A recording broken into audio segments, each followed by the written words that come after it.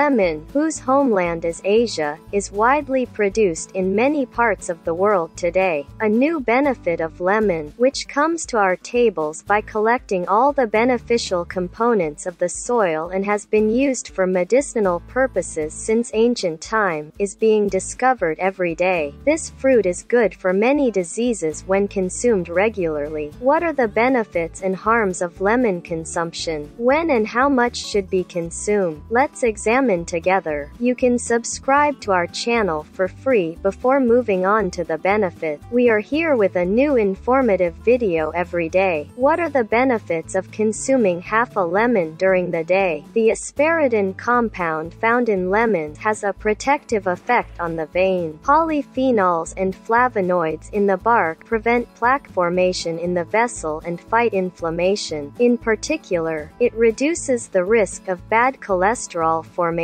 The potassium mineral in its content has a protective effect against heart diseases. At the same time, its antioxidant and anti-inflammatory effects purify the entire digestive system from toxins and bacteria. Allicin compounds in its content have lethal properties against all pathogenic microorganisms and parasites in the digestive system. Pectin, one of the main components of lemon, is a soluble fiber. This fiber exerts probiotic effects that improve the beneficial bacteria in the gut and benefit the immune system. On the other hand, pectin also helps balance blood sugar and protects against sugar imbalances. Quercetin, located just under the peel, assumes very important responsibilities in the regulation of glucose levels. It reduces the absorption of sugar in the intestine, especially by working with phosphorus. In addition to being alkaline, lemon is very important for bone tissue thanks to its vitamin C, magnesium and potassium content. Vitamin C, also known as ascorbic acid, is essential for the production of collagen, which protects bones and cartilage. Lemon reduces both acute and chronic pain since it contains compounds that work for the protection of bone and joint tissue. It is good for many physiological problems, especially bone and muscle damage due to impact.